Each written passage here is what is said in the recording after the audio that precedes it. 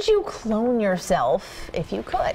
Scientists just broke a big barrier that could eventually lead to cloning humans. Nicole Brewer is here now with the breakthrough and what it means for the future. Yeah, well, it means scientists are one step closer to cloning our kind. And while it may sound exciting to some, it makes plenty of other people a little bit uncomfortable.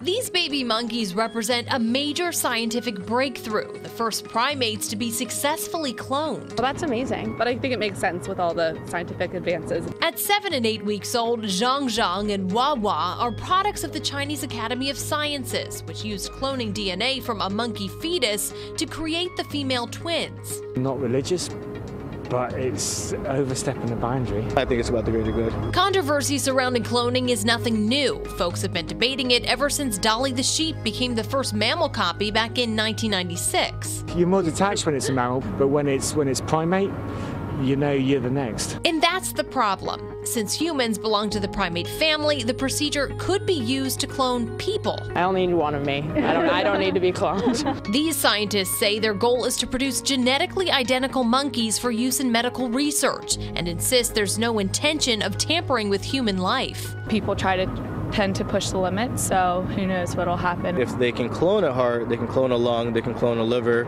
I think the storyline changes and people will be more accepting of it. Now, researchers hope the advancement will be used as a way to better understand human disease such as autism, Parkinson's, and Alzheimer's. But the People for the Ethical Treatment of Animals, or PETA, are calling it a, quote, horror show, a waste of lives, time, and money. So a lot of strong feelings surrounding this issue. It does elicit those kinds of strong feelings. It's freaky, for sure. All right, Nicole, thanks.